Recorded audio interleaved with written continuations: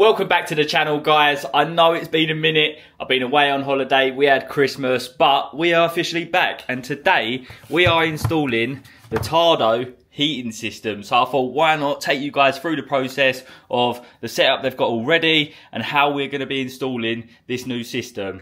So the Tado system, if you don't know what this is already, it is a smart thermostat system. So we've got the starter kit, wired system, as they've already got wired thermostats in this property, and then we've also got an additional one because they've got two zones. They've got one zone which is going to be the main one that's going to do pretty much the whole of the property, the living, dining area, kitchen, bedroom one, bathroom, and then this second zone is just the main master bedroom. So they've got two zones in this property, so we've got two to get installed.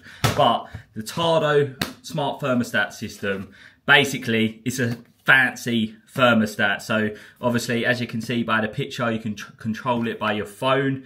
I think it works with the Alexa as well. So if you're out and about, you're about to come home and you want the heating on in the property, you can just go on your phone, turn it on, and then when you get in, it'll be all nice and cozy and hot. So we're going to get installed. Let's show you what's in the box, what do we get with the setup, and how we're going to be doing it. So let's crack this open and have a look, see what we've got in the box. So we have got the thermostat itself. This little barcode is needed for when you pair it up onto your mobile device. So once it's all installed live, we can go around, scan the barcodes, and it will connect directly to the phone itself. We also get a few fixings. I'm not sure how I'm going to be doing it yet. I don't know whether to cut a back box out. I'll fix it straight to the wall. We've got the manual, installer guide for anyone that's going to be using the system, and then we've got, basically, this is the Wi-Fi link. So this will plug into your Wi-Fi router. That gives it all the connection, and that makes it able to connect up to your phone, your Alexa, all that jazz. So that is the Ethernet cable, and then we have got the plug as well. So obviously it's got the different plugs, European, etc., but we're only going to be using the UK standard. And then this one is just solely a thermostat. It's not with the startup kit because it's just an add-on to the startup kit. So you basically buy the startup kit and then you can have as many thermostats as you want. So say if you was doing underfloor heating, you could buy the startup kit, and then the underfloor heating might have 5 different zones. You just buy 5 of these to control them.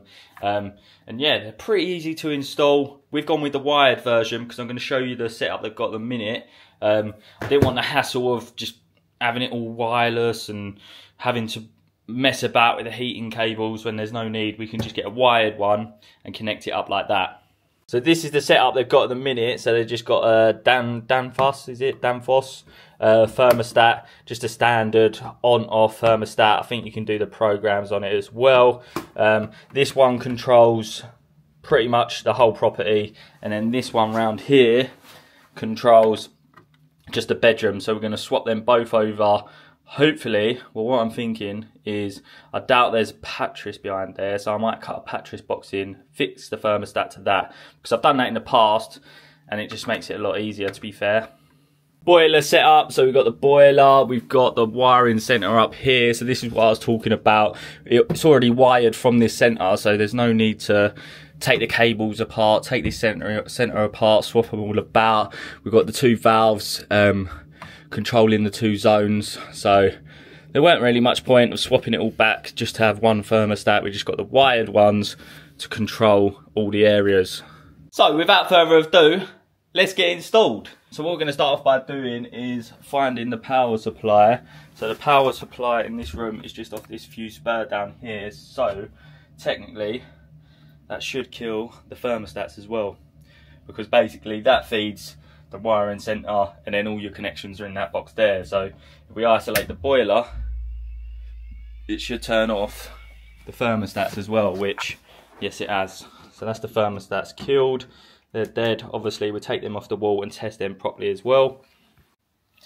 Okay, the first one we've just taken off, this thermostat. So what we have got here, we've obviously got our neutral, we've got our earth, we've got our link cable, so we've got our permanent live in from the wiring centre, and then we've got our normally open. So our permanent live will come to here. Every time you activate the thermostat, the live will then be sent back to there to activate the valve to basically turn the heating on. And then we've just got our linked cable to keep that live there as well. So that's just a link from the permanent live over to there. And that is pretty much simple as it gets, really. It's basically, thermostats are basically a fancy switch, in all honesty. So now we've just got to disconnect these and then get the new one on. Don't get them mixed round, obviously the switch line and the permanent. When you do install the new thermostat, don't get them mixed up, because otherwise it ain't going to work properly. It's going to be sending the wrong signals. So that is a #1 tip as well. Just mark up on the cable which one is the switch wire. It's as easy as that. Now we're just going to get the new one open, show you the connections on the new one. Obviously the other one will be exactly the same connections as this. So with this, it literally comes with a backing plate, and then we have the thermostat itself. Once this is wired up, that will clip onto that and make the connections. So with this, we'll open it up and show you. That's the wrong bloody screwdriver for that. I might get away with a small flathead. I've lost all my bloody screwdrivers, honestly. I'm a nightmare when it comes to tools. I just lose everything. So we just unscrew this little plate, take that off, as this is where all the connections are going to come into.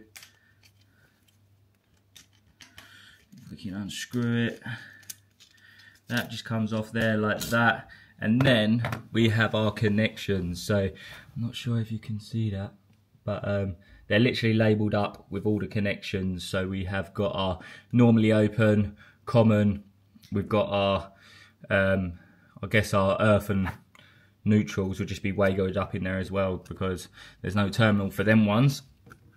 But yeah, normally open, normally close, common. We're not going to need the normally close, so it'll just be normally open for the switch line, common, permanent, and then neutral and earth, they're just going wagos. As simple as that.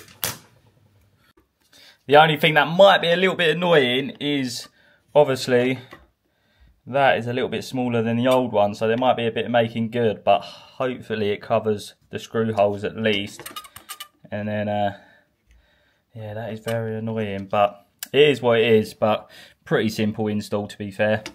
So we've just disconnected our thermostat. We've obviously got our switch line, we've got earth, so we just pulled the sleeving up so they don't touch each other, otherwise it will trip the split load RCD board. Got our permanent feed in there as well. And now we're just going to undo these 2 screws, take the plate off, mount the new plate to the wall. Nice and easy. Do you know what? Once that's on, I'm thinking we might just get away with the no making good, because obviously the cover goes on top of that. So, I mean, we've got that little bit of paint there, but we can take that off. But I think we might just about get over it, which is a result. Right, so we've just marked out our fixing holes. We're just going to be using red raw plugs on these, to be fair. I think that's more than man enough. The actual thermostat itself is never going to be touched, because you're always going to be doing it on your phone. So we've just drilled out the holes. Well, I say drilled out, I'm going to be honest. I just got this 5.5 bit and done it by hand, because I can't be bothered to go down to the van. I know, lazy, but saves me 10-minute trip going to the van and going back. It's only a bit of plasterboard, so now we can just get our red raw plugs, put them in there, and that'll be more than man enough for these thermostats. Because like I said, they're never going to be touched. We can just screw it in, make sure that the base is all nice and level, obviously, but screw it in with screwdriver, impact, whatever you want to screw it in with.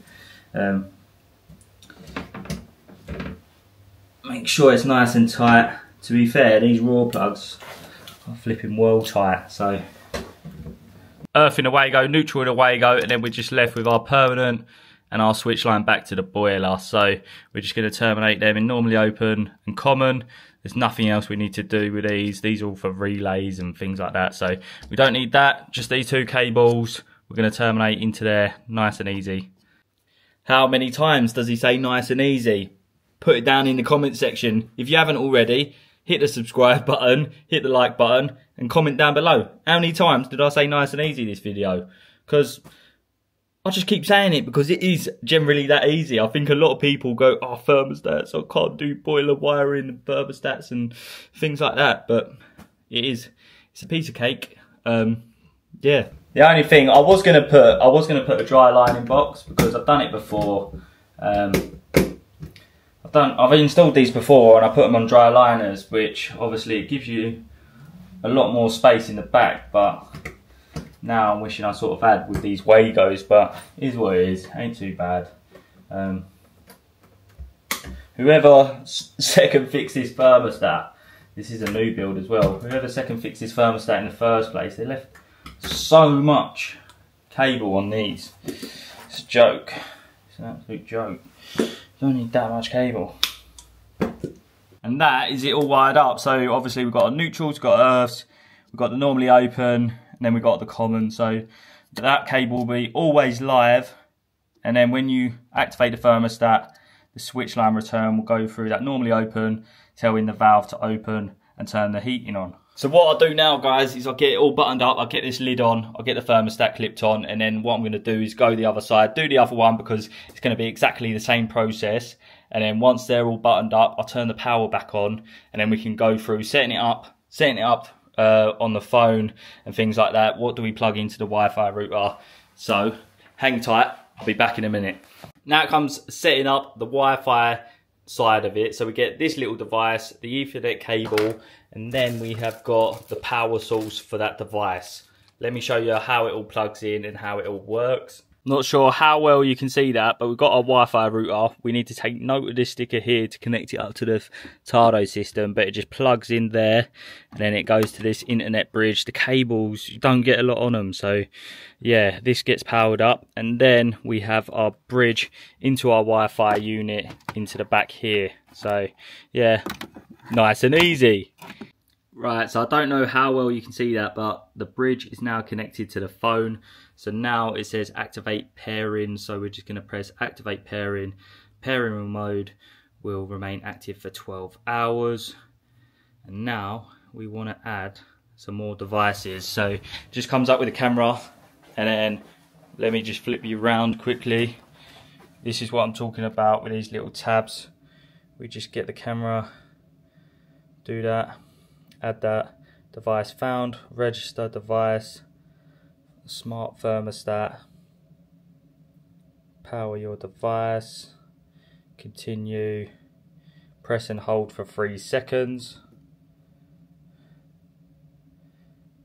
Then it goes into pairing mode, and then pairing, hopefully it doesn't take that long. And then it's just obviously searching and connecting to the bridge this way. So this will take a few minutes. Once it's paired, I'll come back to you. Right, so now we've got device connected. Now what we want to do is we'll just go to room 1, change that. That'll be living. Done. That's good enough. Save. And then that is pretty much it. So you go home. You can set it down. So set it right down to off. And then as you can see, the thermostat is kicked in, going off. So now that should switch off this boiler as well. As you can tell, the boiler's just fired up. We've just literally set that to the desired degrees that we want it. Obviously, if it's above room temperature, then it will start kicking in. So now we know it's all working. We just turn them down to 0. Turn the bedroom down to 0, make sure it completely shuts off the boiler just to double check that it's working and doing everything that it should be doing. But I think that is job well done. As you can see, we've turned them all down to 0, and now we just wait for the boiler to switch off, and then once that's done, it's looking all gravy, lads, and that is job well done. Nice and easy, simple install. These Thermostats, obviously you can set it to the certain days if you go on holiday, if you want to set them to certain times, obviously you can do all that via the app. But yeah, very simple install, and yeah, I like it a lot. So I hope you've enjoyed the video, hope you've enjoyed this install, and this helped you out, whether you're going to be installing one in the future or you're looking at getting one. Or if you do want us to install one, just hit up MM Electrics on the website, email, whatever. We'd be happy to help with any installation, whether that is thermostats, socket installs, lighting upgrades, whatever that is, we got you covered. So without further ado, make sure you hit the subscribe button, like button, and I will catch you on the next one. Stay grafting, lads.